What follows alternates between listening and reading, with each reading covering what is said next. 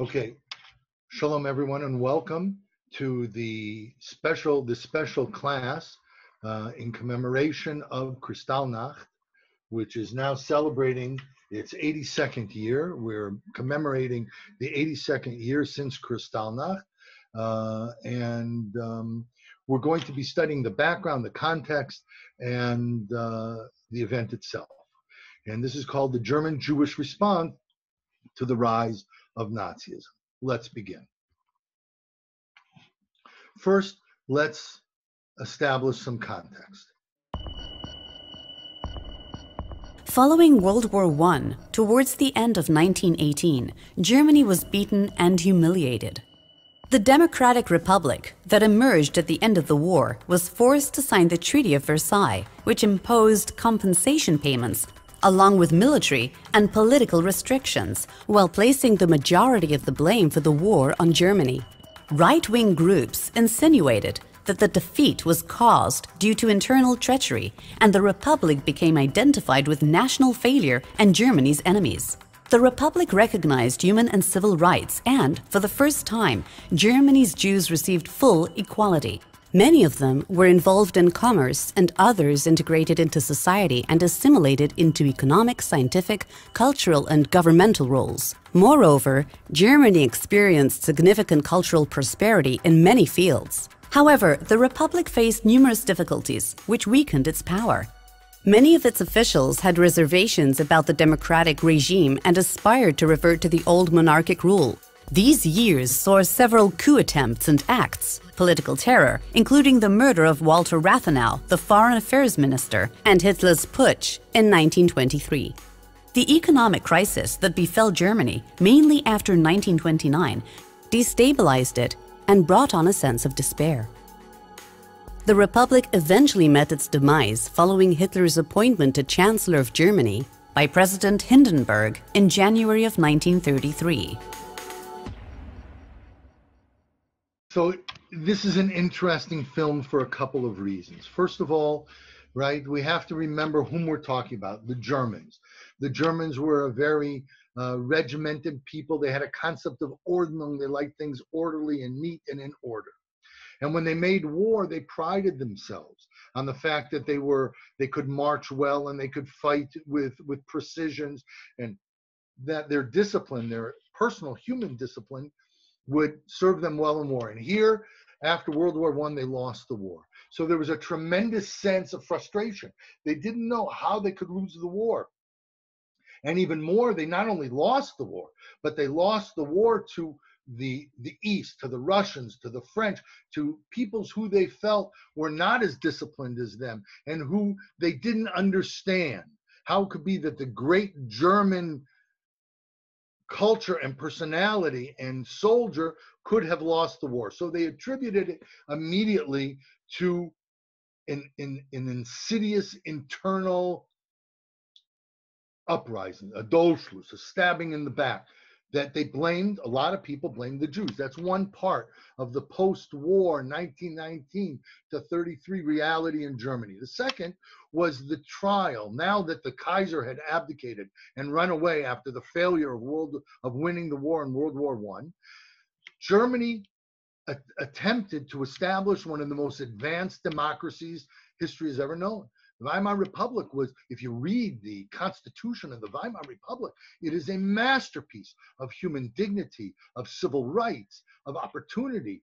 And they tried to establish this type of government in a place where they were used to a much more regimented, authoritarian, right, autocratic form of government. And that they didn't have a lot of time to adapt it, and that caused a great deal of confusion. That's what it was when you saw in the film. There were protests in the street and anarchy in a certain extent, and there was at one point after the crash of Wall Street in 1929, there was a tremendous financial flux, a failing of the economy in Germany.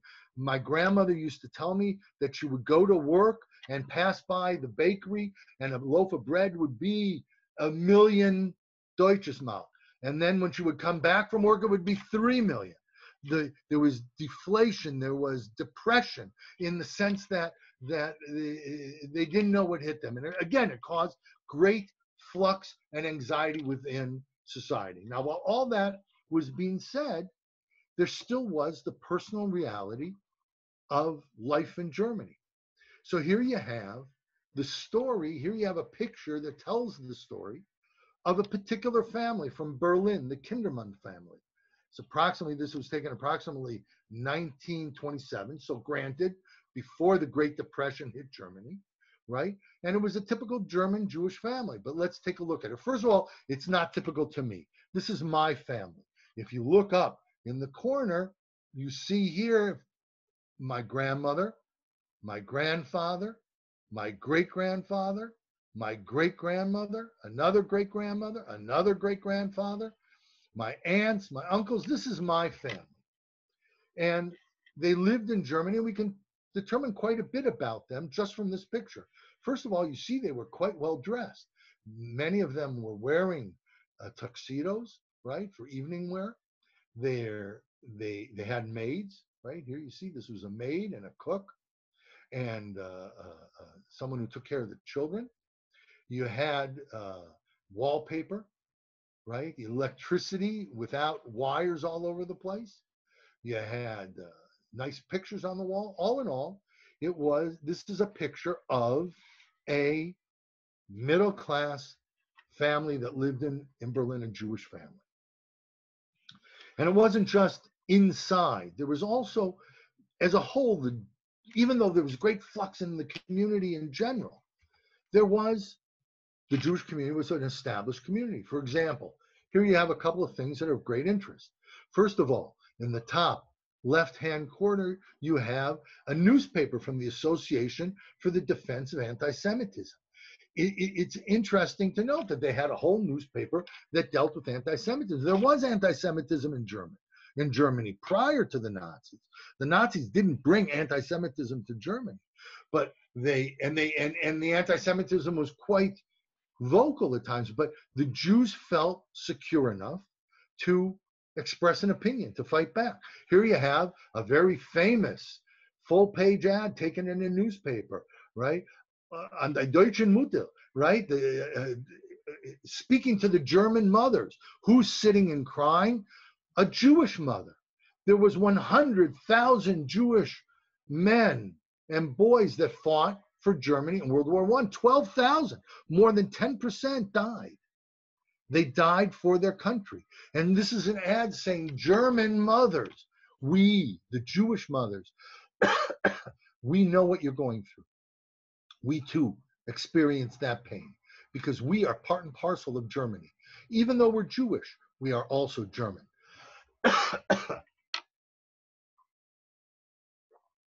Lastly, you see down here at anti.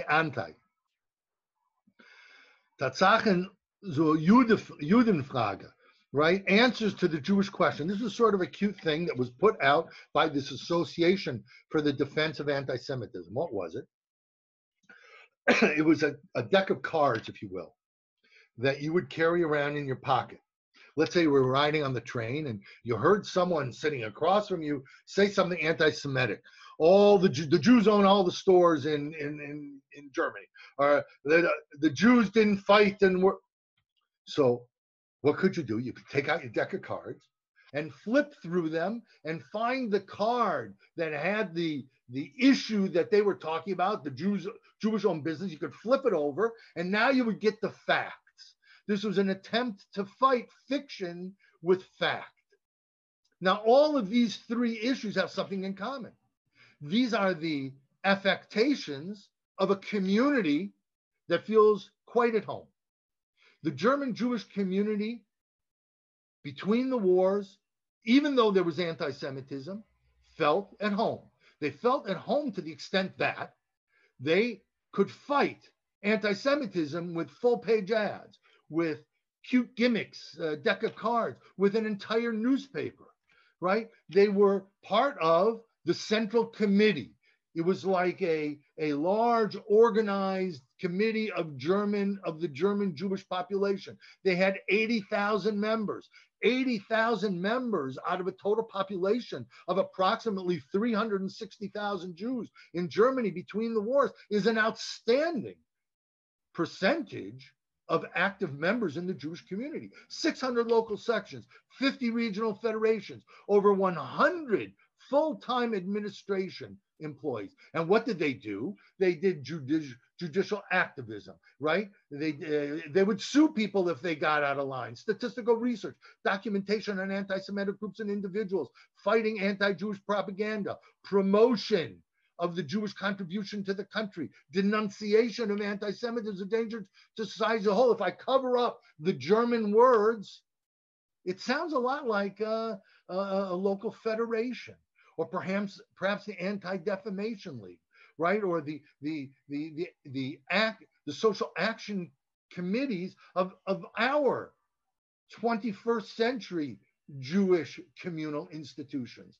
And we, just as we feel pretty much at home in Australia or in the United States, right? We feel the Jewish community feels pretty much at home, that they feel that it's their right as citizens of Australia or as citizens of South America or the United States. It's their right to fight anti-Semitism because they are legitimate citizens of the state.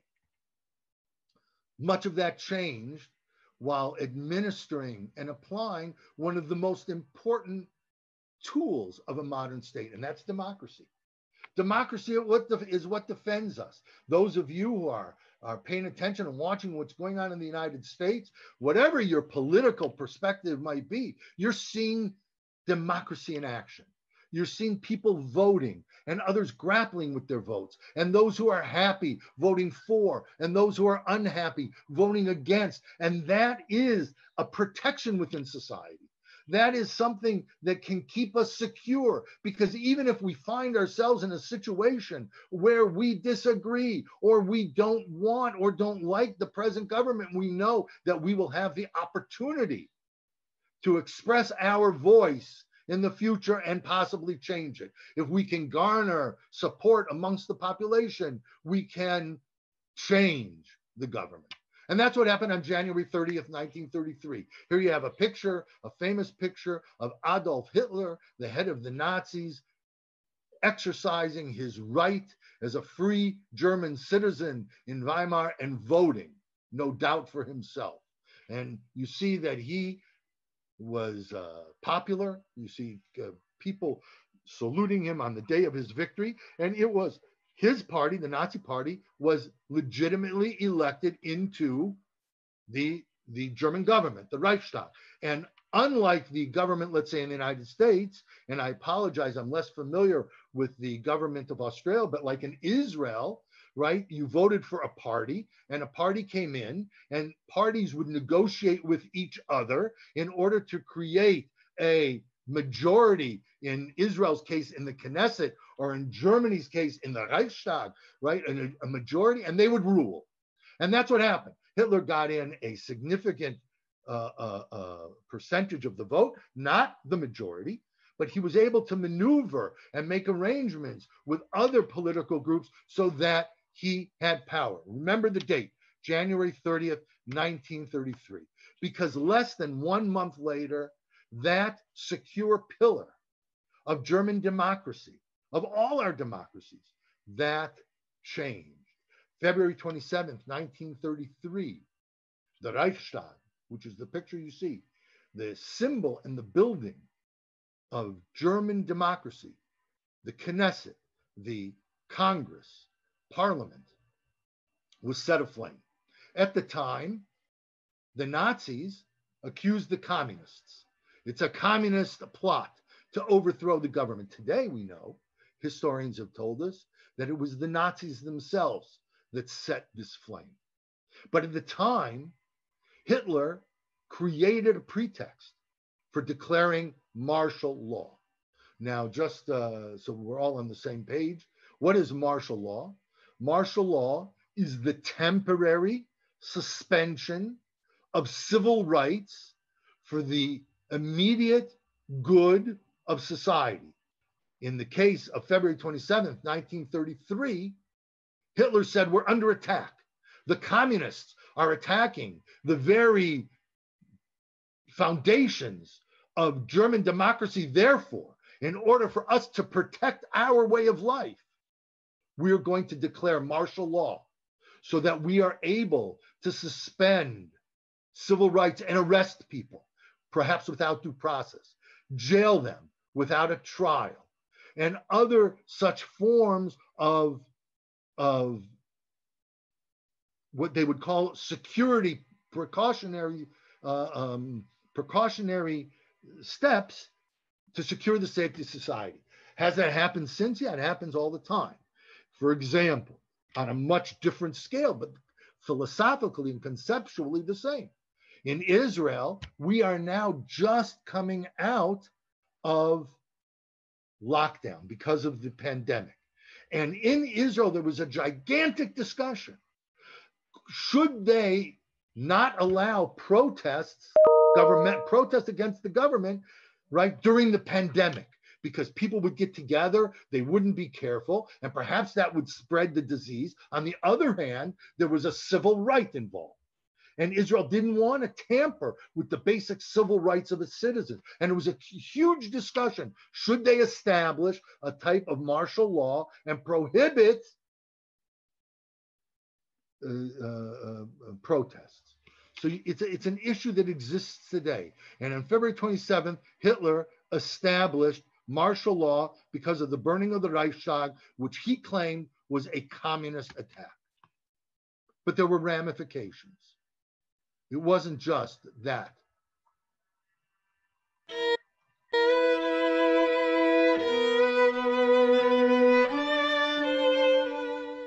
I was a little child, just like normal children living in an apartment. I had no idea what Hitler is. There were not many Jewish people in Germany, very few actually, 300,000 in the whole country of 60 million. So in other words, we didn't know what it was Jewish, except that we went to synagogue or went to Jewish school or something like that. And there was, as far as I knew, very little anti-Semitism at that time. In 1933, Hitler came into power. Now, my dad used to be in the insurance business, selling insurance. And one day, I found out that he couldn't sell insurance anymore. Later, I found out that the German government went to the insurance company and induced them to fire the people who were Jewish, which was he. And suddenly he was not an agent anymore and basically was out of work. And that's the first time I really understood something that might affect me. So it wasn't just that Hitler declared martial law, but as one of the planks of the Nazi Party, one of the pillars of their party upon which people voted, they knew this is what they're getting, was overt anti-Semitism. At this point in time, it was anti-Semitism to disengage the Jews from German society. They just didn't want Jews around. They didn't want Jews involved in the economy. They didn't want Jews as a regular, equal member of society. And so pressure began to be applied quietly at first, behind the scenes, just letting you know that as long as you have Jewish employees, you're not going to get business from us, nor will we encourage our people to do business with you. As a matter of fact, we'll discourage it. On April, you see it's going in almost monthly waves of attack. The Germans are now putting into place the foundations of what will become their ever-growing anti-Semitic governmental policies. On April 1st, 1933, a Saturday, the Nazis declared a boycott of Jewish business. It was originally supposed to be 7 days. It wasn't 7 days. And it was interesting because it really had no effect on the economy, on the finances of the Jews boycotted. However, it does have very great significance. I'd like to point it out to you.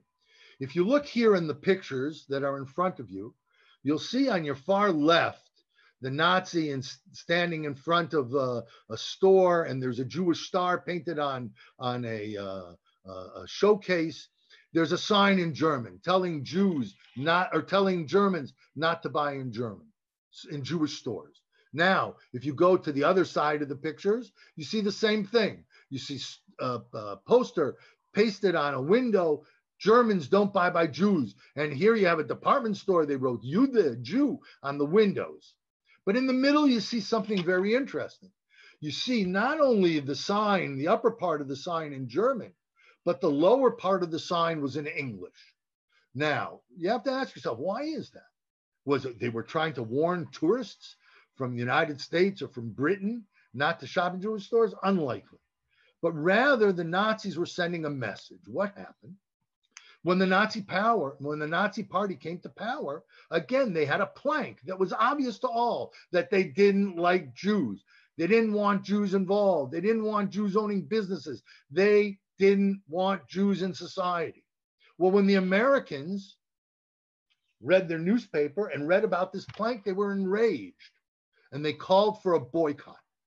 The second American Jews called on America in general to boycott German products, all the memories, right? All the memories of the depression, of financial distress, of the great suffering that the population had came to the fore. And the Nazis played on it. And the Nazis said international Jewry is once again trying to sink the German economy.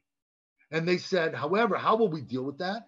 We let the Jews know we will not succumb to international Jewry, international Jewish financial pressure. You boycott us, we will boycott you. And while their boycott, their 24-hour boycott, was not successful financially, it was quite successful socially. And in fact, the Jewish German community sent a cable to Stephen Weiss in the United States, who is the titular head of the American Jewish community, begging him to call off the boycott. Call off the boycott of German products because it's hurting, not helping. Now, how did the Jews begin to respond? Well, the first response, and we'll see this graph a little later, was that they emigrated. 37,000 Jews. There was a total population of 360,000 Jews in Germany. A little over 10% of the entire Jewish population of Germany left. They got out. That's not insignificant. That's not doing anything. That's a significant emigration from Nazi Germany by Jews as a first response. 10%, a little over 10% left. What about the 90% that didn't leave? Again, they felt very at home, so they decided they would fight. What does that mean that they would fight? They would fight the way civilized people, citizens in a community who disagree with each other, who don't like what the other is doing, fight. They fought for popular opinion. They fought in order to influence society. One of the ways they did that initially was through the press. There was a lot of Jewish newspapers. One of the most famous was the Jüdische Rundschau. It still exists today. If you have a German Jewish home with a native German speaker, you have a copy. My father has a copy of the Jüdische Rundschau in his house. You go there and you sit and you read the German, what's going on in Germany and around the world. It's a very popular Jewish German paper. One of the most famous of its authors, one of the most famous of the people who write for the paper, the authors, was a man named Robert Welch. And he wrote a very, very famous piece, right? Carry the yellow mark with pride. Now, it was a piece that hearkened to a previous time where Jews were forced to wear marks on their clothes. That's not what this is talking about.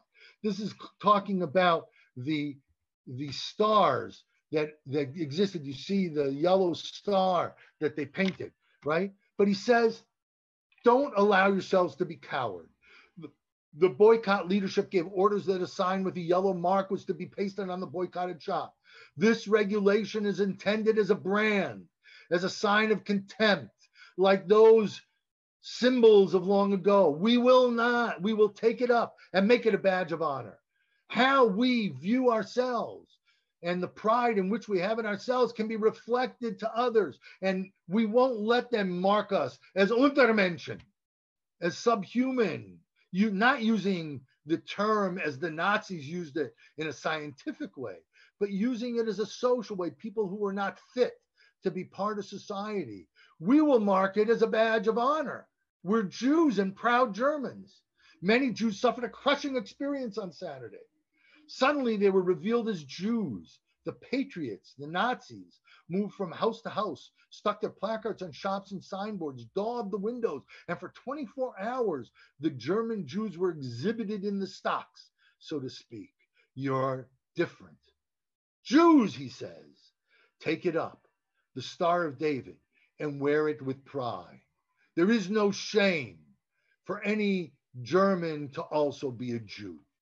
And that was an attempt to fight the policies of the Nazis, a civilized attempt by a community that felt very at home in their country.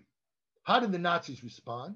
Well, again, a month later, really a week later to begin with, right? April 1st was the boycott. April 7th, the Jews were banned from working in civil service, the practice of law. If you were a Jewish attorney, you were kicked out of the bar association, and you couldn't practice law. You couldn't defend people. Right? You couldn't pursue civil suits in court. You were no longer allowed to be a Jewish lawyer. You were no longer allowed to be a Jewish civil servant if you were a mailman, or if you worked in the post office in the offices, or if you were a clerk in some government office. You lost your job. At the end of April, 3 weeks later, quotas are introduced limiting the number of Jewish students admitted to high schools and universities to 1.5%, which is how the Nazis figured, it's a little bit exaggerated, but how the Nazis figured the Jewish percentage of the population in Germany. So what do you have here? You have an overt steps taken by the Nazis to remove Jews from society. They couldn't work for society anymore. They couldn't defend or pursue their rights under the law anymore, nor could they be educated in schools where the percentage of the Jewish population in the school exceeded the percentage of the Jewish population in the country. If you were in a small German community, so this law might not have affected you at all. But if you were in a big community, Berlin, Frankfurt, Hamburg, right? So then if you were in a school with a big Jewish community, you were out of school. Your kids were out of school. How did the Jewish community respond? Well, first, let's speak about the individual personal impact. I think we children felt it more acutely because of the harassment that we received almost on a daily basis in school and on the street, and on a different level than the parents. The parents thought initially that this would blow over, you see, until more and more laws, where the Nuremberg laws and other laws were introduced, which made it more difficult. We couldn't have the same maid in the household anymore. We couldn't buy in certain stores anymore. We couldn't go to a swimming pool anymore. We couldn't go into parks anymore. When all of these laws were introduced, we really felt it more and more year after year. Here you have a personal testimony about a child who was driven from his school. How did the Jewish community as a whole begin to respond? Well, one of their most significant responses was as a result of the Nazis changing the structure of society in Germany. What was that? Prior to the war, in between the wars, each community, Hamburg, Berlin, different communities in Berlin,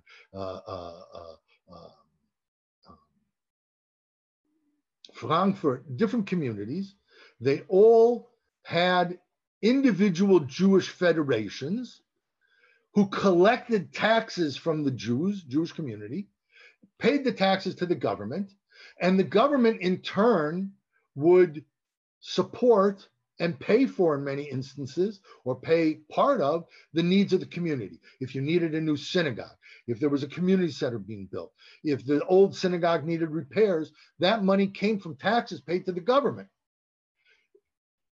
And each Jewish federation dealt with the government.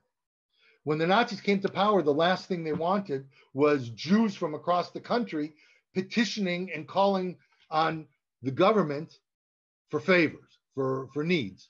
So they disbanded all these individual federations, and they made a federation for the country called the Reich Representation of German Jews. Later, its name will change to the Reich Representation of Jews in Germany.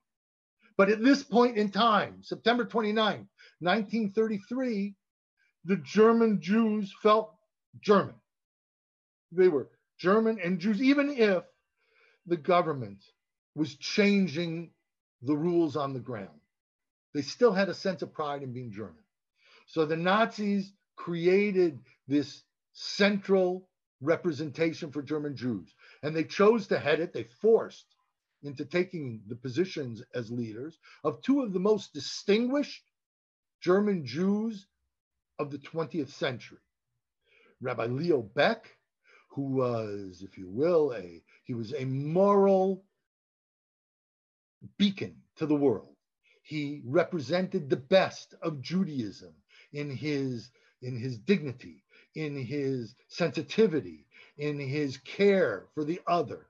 He was world famous leader, not only of the Jewish community, but anywhere people strive for morals and ethics, the name Leo Beck was revered. And Leo Beck was a rabbi. He was a member of the clergy. His counterpart among the lay leadership was Otto Hirsch, a gem of a human being, as we say, a Baal Tzedakah, someone who gave charity with an open hand and an open heart, and an organizer, and a man who truly cared for not only the Jewish community, but others. These two men became the leaders of the Jewish community as far as the German government was concerned. And Leo Beck writes, at a time that is as hard and difficult as any in Jewish history, but also significant as few times have been, we have been entrusted with the leadership and representation of the German Jews. There are new duties in Jewish education. New areas of Jewish schooling must be created in order that the rising generation may find spiritual strength, inner resistance, and physical competence. And he was joined in his holy endeavor by another world famous Jew, the philosopher Martin Buber. And Martin Buber was he was tasked with creating adult education amongst people who were largely assimilated. And Martin Buber wrote, the issue is no longer to be equipped with knowledge, but mobilization for existence. Persons, Jewish persons, are to be formed. Persons who will not only hold out, but will uphold some substance in life, who will not have only morale, but moral strength, and so will be able to pass on moral strength to others. Persons who live in such a way that the spark will not die, because our concern for the spark, we work for education. What we seek to do through the education of individuals is the building of a community that will stand firm, that will prevail, that will preserve the spark. What spark is he talking about? The Judeo-Christian ethic, the moral code of society today that was given birth in the womb of the Jewish people. And they said in public to the overall German community, you may exclude us, but understand, we will show you what it is to be a real German, a Jewish German, a moral, ethical, upstanding, healthy, socially active person. And we will be the best Jews that we can be, and we will be the best Germans. And there might not be a difference between the two. That was the German Jewish stance in 1933-34. How did the Nazis respond? Well, It was a massive body blow. In September of 1935, the Nazis instituted the Nuremberg laws, which simply put meant that Jews could no longer be citizens. There were no more German Jews. There might be Jews in Germany, but there were no more German Jews because Jews could no longer be German. They were legal aliens. And these laws not only stripped the Jews of their civil rights, but they also entered into 3 areas that the law became now a palatable present. You see, the first is the bedroom. This is a picture of a husband and wife. It's a posed picture clearly, right? And they pick these people because the husband is a stereotypical Jew, short, big nose, large ears, dark hair, ruddy complexion. And the woman, his wife, is a typical Aryan, tall, blonde-haired, blue-eyed. And she's carrying a vile sign that brings into question her moral existence, or her human qualities, that she sleeps with an animal. And he is carrying a sign that identifies himself as a lecher, as someone who goes after Aryan women. So now all of a sudden, the private love lives, the private relationships that exist between human beings was now a matter of government policy. The second area that these laws intruded upon, where they might not have existed in such predominant, without such a presence before, was in the world of education. Not education just on what you're taught, but education as a way of promoting values and ethics within society. And the Nazis said to the young people on the universities, the Nazis said, the time has come for you, the young people, to define a new way. No longer should you be bound by the old Jewish traditions. No longer should you be limited. No longer should your choices be determined by an ethic that you no longer believe. You're young, you're strong, and it's you who should run society, not the weak, not the elderly, not the sick. All those are ethics that belong not to us, but to a Jewish infected society. And so they burnt books. They made a symbolic stand to burn the symbols of knowledge, and students participated. They participated in mass and with enthusiasm, because there's something exciting about being able to reestablish society in your own image. You found something similar. We won't discuss it in this class, but perhaps in another class. In the T4 project, you had significant, if not the vast majority of the medical community agreeing with a significant part of Nazi ideology, the idea of euthanasia, the idea of social Darwinism, the idea that medicine could, by getting rid of the weak link, change society. And that, in fact, is the third area that Nazis, the Nurembergs infected. They politicized medicine, certainly in the way we just discussed, amongst the T4, amongst how the doctors were willing to perform terrible medical experiments for social ends. But in terms of how you view anti-Semitism, the Jew is a biological disease that afflicts society. And this idea, by the way, not so much about the Jew per se, but about people in general, was not a Nazi invention. It existed even in the United States, right? Up until last week, there was a university program in Arizona that supported the study of, come on, what's the word? It just popped out of my head because I'm getting old. The study of how genetics impact society. Okay, by the end of the presentation, I'm sure it'll pop in my head. But here you have an example. You have a Nazi using what looks like a medical tool to determine, is this man's nose a Jewish nose, right? And underneath it, you have that impact, right? Für Hunde und für Juden verboten.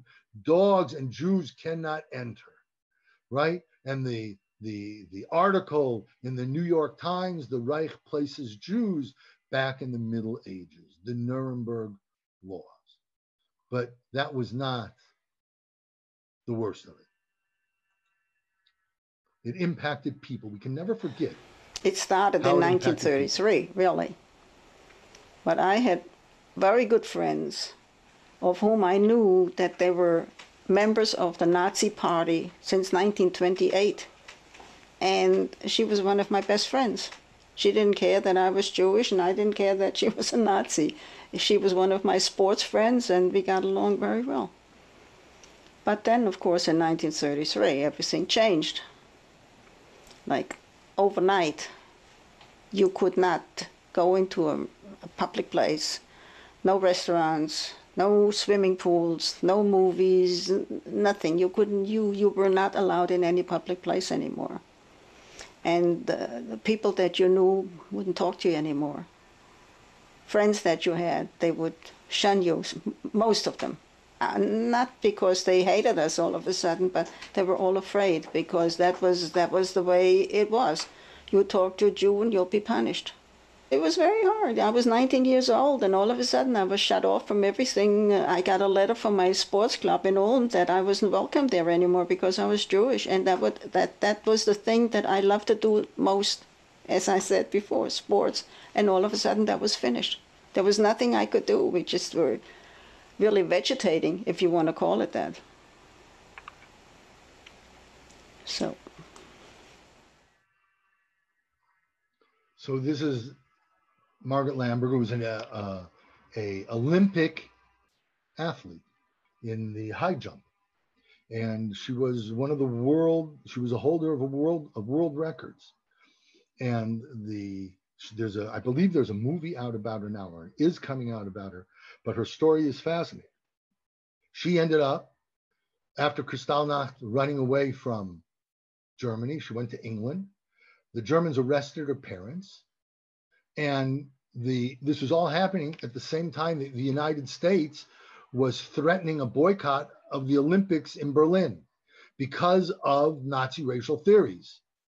And the Nazis wanted to, if the Americans wouldn't participate, there would be no real Olympics.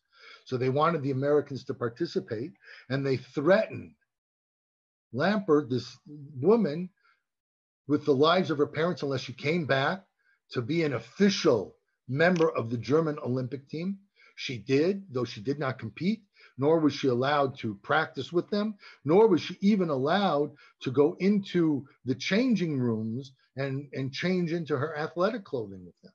But she was officially on the roster of athletes, which was at the point that it came out, which was after the Americans had already set sail, was enough to mollify the United States. Again, it's a very interesting story. By the way, the word that I was looking for that had jumped out of my mind, thank goodness jumped in. I'm talking about eugenics, the study of eugenics, which was a major field of study in the United States that focused in on how genes and biology impacted human behavior.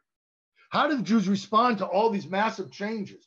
Well, they continued about, though in a much more active and active way, to continue that we will be the best Germans we can be, and we will pursue all of our values. If you don't want us to do it within the framework of German society, we'll do it on our own.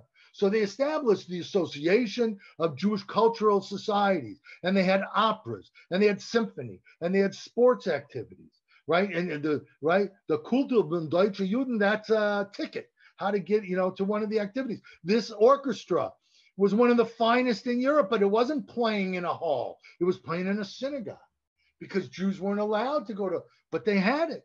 And they said, look, we are every bit as civilized as you are. So you don't want us to be part? Fine. We'll be a society within a society. Jews established their own educational programs. I mean, they're kicked out of schools.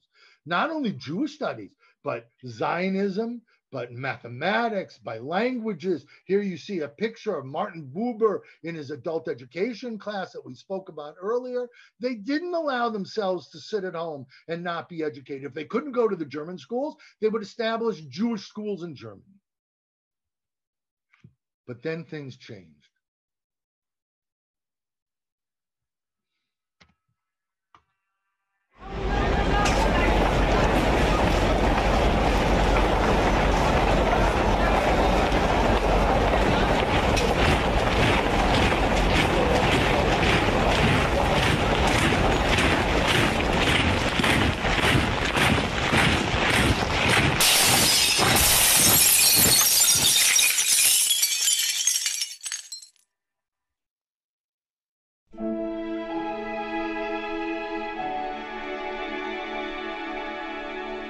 Kristallnacht, or the Night of Broken Glass, was the wave of violent anti-Jewish pogroms on November 9th and 10th of 1938. It took place throughout Germany, annexed Austria, and in areas of Czechoslovakia recently occupied by German troops. Kristallnacht owes its name to the shards of shattered glass from the windows of synagogues, homes, and Jewish-owned businesses that lined German streets in the wake of the pogrom.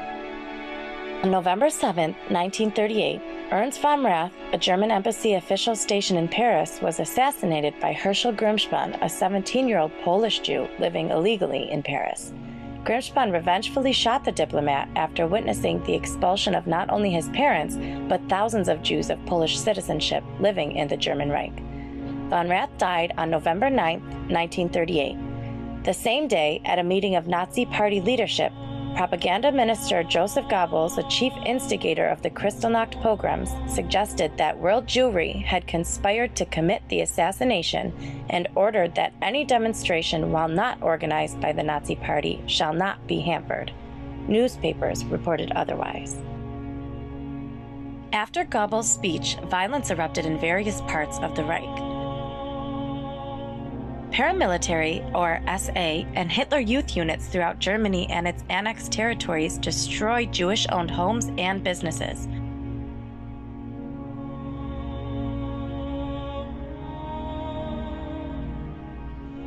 Jewish artifacts were confiscated, and many young, healthy Jewish men were arrested and filled local jails.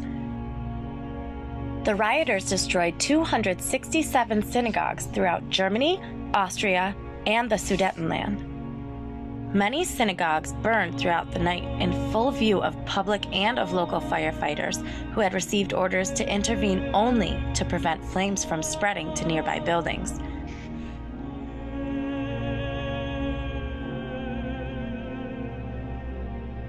SA and Hitler Youth members shattered shop windows of an estimated 7,500 Jewish-owned commercial establishments and looted their wares. Jewish cemeteries became a particular object of desecration in many regions. Mobs of SA men roamed the streets, attacking Jews in their houses and forcing Jews they encountered to perform acts of public humiliation. Kristallnacht claimed the lives of at least 91 Jews. As the pogrom spread, units of the SS and Gestapo, the secret state police, arrested up to 30,000 Jewish males and transferred most of them from local prisons to Dachau and Buchenwald, as well as other concentration camps. In the immediate aftermath of the pogrom, measures were introduced to eliminate Jews and perceived Jewish influence from the German economic sphere. The German government announced that the Jews were to blame for the pogrom, imposing a fine of $400 million on the German Jewish community. German education officials expelled Jewish children still attending German schools. The German government announced laws that enforced Aryanization policy, the transfer of Jewish-owned enterprises and property to the Aryan ownership. The events of Kristallnacht represented one of the most important turning points in Nazi anti-Semitic policy. The Nazi regime moved eventually towards policies of forced immigration and finally toward the realization of a Germany free of Jews by deportation of the Jewish population to the east. This was a change. This was no longer the civilized anti-Semitism that existed for hundreds of years. This was Eastern European pogrom. People were killed, property was destroyed, people looked on and didn't help. Thousands of people were uprooted. This was no longer a Germany that was recognizable. This was not from the 20th century. This was something different. This was a hark back to a terrible time that every Jew, if not every person, every civilized person, hoped was in our past, this type of hate and vitriol. Susan, age 17, wrote, I was walking on the sidewalks with glass crunching under my feet. The next street, Frisanenstrasse, the oldest synagogue in Berlin, was in flames. The entire sidewalk across from the synagogue was a carnival. To the onlookers, applauding and laughing, flames lighting up the sky. All I wanted was just to get out, to get out. That's Susan, age 17.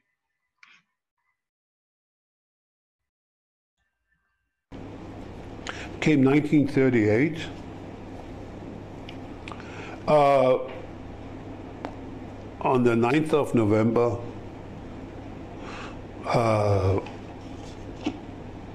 all of a sudden, we had no idea. We smelled the burning, and later on we lived a little away from the synagogue. They destroyed the synagogue, they burned it down. And they had to bring in a certain amount of Jews.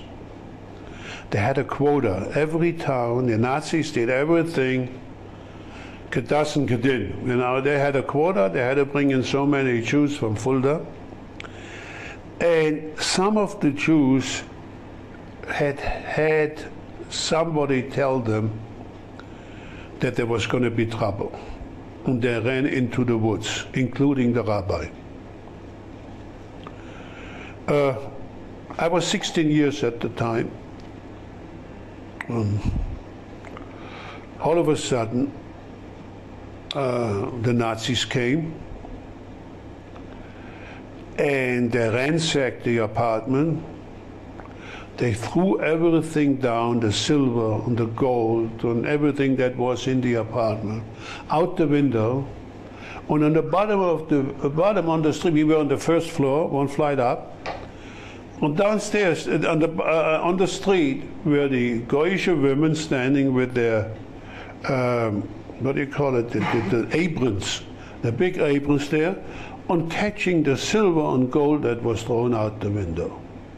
The same women that put on the lights and burnt, the same women were downstairs on the street catching it. Well, people from my building, people that we were friendly with, people that we knew for 20, 30 years. Can you imagine how we felt? Nobody helped? Helped? No one. We had a Catholic home across the street from our business. When we knocked on the door on that 9th of November, they refused to open for us. And they were always friendly before. We will not help you, we cannot help you, we won't do anything for you. After they had thrown out all the belongings that were worthwhile, others came and looked for me. I was taken in. Now comes the very hard part. I was taken in and was marched to an assembly point where about 70 Jewish men were assembled. And on the way, there's people on both sides, Goyim, spat in my face, cursed and called all kinds of names. When we came to this assembly point, we were marched off into a train, which was a cattle train, and we were sent to a town by the name of Hanau, which is closer to my grandfather's, where he lived. There was the assembly, that was the big plan where the whole train was going to be sent to wherever we went. We didn't know at that time where we were going to be. And there the whole district was assembled. When I walked in with the people from my hometown, my grandfather was there already. They had arrested him in his hometown.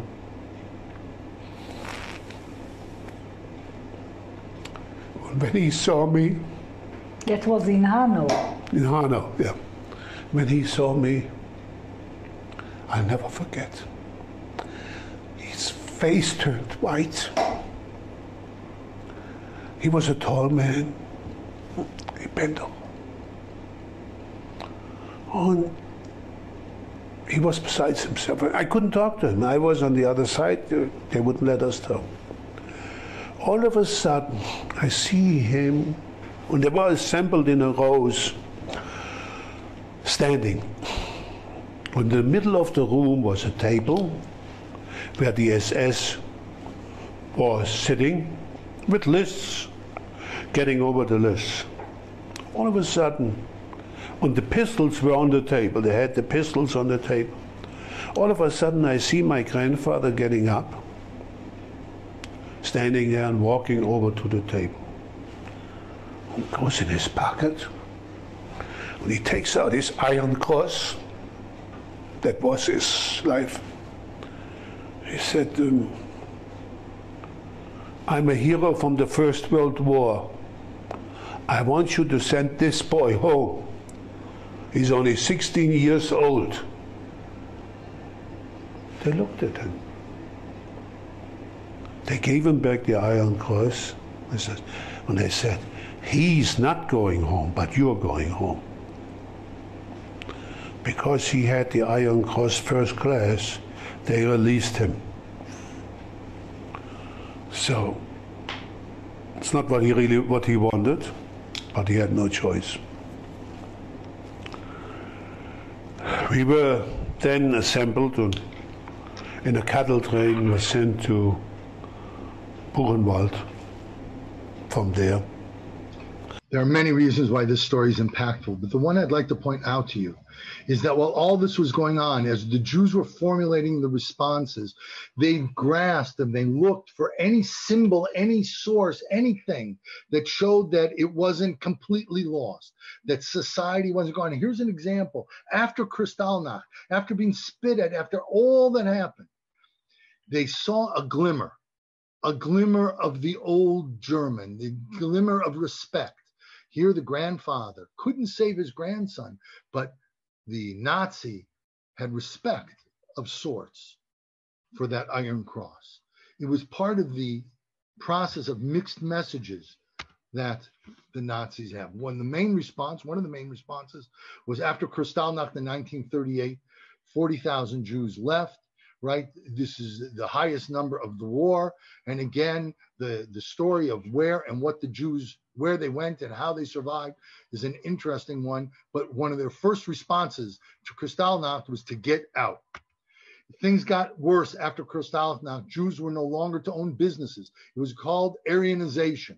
Nazis would walk in, take over a business, take all the inventory, and then announce that now people could buy there because it was Aryan. Another major effort that deserves mention is the Kindertransport. What happened to the children?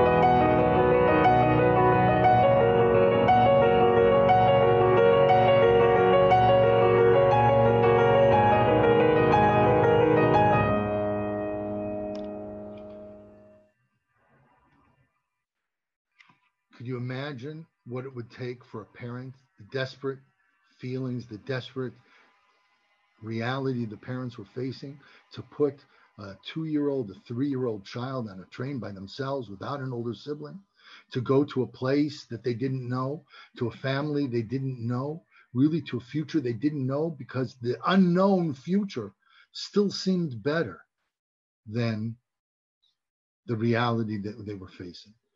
We're running out of time. So where did the people go? They tried to immigrate. Like we saw, 40,000 people. Many tried to get to Palestine, but the doors were closed. Many tried to get to the United States, but the doors were closed. My family, the picture of my grandmother and grandfather that you saw at the beginning of the presentation, they ended up going to Shanghai. And this is a picture of a communal Shanghai residence called the Heim, where you had maybe 10, 20, 50, up to 100 families in some of them, who they were only separated by sheets, and they had to go from living in lives of dignity in Europe to China, where the weather was different, the diseases were different, the food was different, the language was different, in the ghetto. There was also suicide. It was inconceivable for many Jews to live in a world where a country could go from the heights of democratic experiment of the Weimar Republic to the depths of the Nazi brutality. And here you have famous authors, artists, musicians who took their lives. And here you see just one statistic. In 1941, 250 Jews were buried following suicide. In 1942, 811. Okay, now I will do my best. If you like, I will try to answer any questions you might have. Thank you. Okay, so we do have a few questions that popped up in the chat while you were giving your lecture. Thank you very much, first of all. So let's get to the question. So the question was, why did Hitler, I guess when naming the Nazi party, why did he include the term National Socialism? If you could answer. National Socialism was in reference to a particular economic model, right? Where it was a model that took responsibility, if you will, for all elements of society. National Socialist. What does that mean? It means that it was ideally a state, for example, that would give you a job. They gave you a vacation, if you remember the party. In other words, they instituted on an economic level very attractive policies that impacted on the entirety of society. And that's the National Socialist part. Okay. All right. Thank you. Okay, so the next question I saw was, you mentioned that German youth were burning things as a part of the Nuremberg laws in 1935. What were they burning? Were they burning Jewish items? Were they burning other things? Wait, you mean the big picture of the bonfire there? Yeah, that was books. Those were Jewish books, and it was the University of Berlin. And the Nazis asked the students to bring books that they felt were not Germanisch in the sense of being the type of society. So anything, Freud, Marx, any social commentary, and even non-Jews, Goethe, right? Anyone who represented an idea that was not what the Nazis wanted to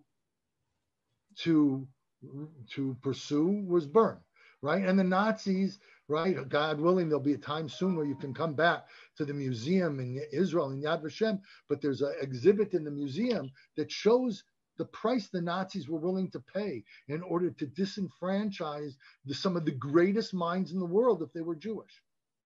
So they were burning books. Okay, thank you. Okay, so we have a question about the story with the grandfather with the Iron Cross. Do we know if the grandfather survived since he was No, let go? He did not. He did not. He did not. Okay. That's sad to hear. Why did the Jews of Germany think of themselves German Jews first, but not Jewish Germans? Why so German? Okay, so Only if I speak for 4 or 5 hours will I touch a fraction of what's written. That's a fantastically interesting question. And it has to do with the history of the Jewish people. It has to do with the history of the Jews in Europe. It has to do with the Enlightenment. It has to do with the desire of Jews to be good citizens and simply waiting for a country that will allow it. It's a complex question. It has to do with the ability the Germans allowed Jews to have in pursuing income, parnasa, a steady income. And these are all complex issues that existed long before the Nazis, but came to fruition before the Nazis. It's an interesting thing, I'll tell you. My grandmother, Oma, lost everything. She lost her mother, father, all her sisters, her brothers, her nieces, her nephews, her home, the family business. She lost everything. And they ran away the day after Kristallnacht, like criminal. They ran through Austria and up through.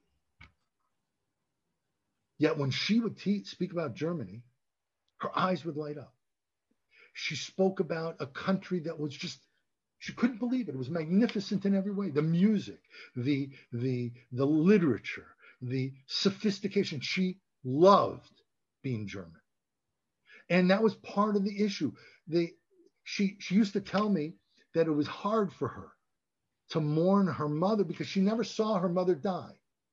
Her mother had a life. She lived and had music and had telephone and had all sorts of affectations of civilization when they left to go to China.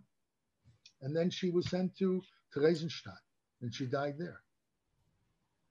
It's a whole area, a very interesting area of study and, maybe in the future. Okay, so I think we have time for one more question. Is there evidence that the staged increase in organized anti-Semitism by the Nazis from 1933 to 1938 was pre-planned, or did the Nazis ramp it up as much as they did the population would tolerate? All right, so it's a very good question. The fact of the matter is we tend to think of the Nazis, as German, as organized everything that they did from the day one until it wasn't like that at all. It was taking advantage of the situation. It was, look, they didn't like the Jews. They hated the Jews. They wanted the Jews out. But how that unfolded was opportunistic, was unorganized, was different in different places. There was never a unified German approach other than hating Jews. And that phenomena of sort of people pursuing a goal in their own way, that existed through the ghettos. Ghettos were different. There was 1,500 ghettos. Everyone was different. Some were walled, some weren't, some were, right? Camps were run differently. The Nazis did not have unified policy that they followed in lockstep, contrary to the way we think. It was an unorganized, messy process that we suffered from continually and repeatedly. So everybody, thank you very much. Again, look for the invitation to next week's lecture, which you mentioned, Theresienstadt. It will be on that, the ghetto camp outside of Prague. A lot of thank yous in the chat for the wonderful lecture. Also, after next week, we've reached the midpoint with 5 lectures, and we will be sending out to you a form that you can fill out and answer questions and evaluation. So we want to get your opinion. We always do that when we have seminars. We're going to do one midway point and one at the end. So you'll look for that after next week's presentation. And that's it. Be in touch with any comments you have or questions. And Lori signing off, and we look forward to seeing you all again next week. All right. Thank you again for coming. Thank you so much for joining today. And thank you, Rabbi Cohn. My pleasure. Thank you, Lori. And thank you, Dorit. That's Dorit up there. She makes all this stuff happen.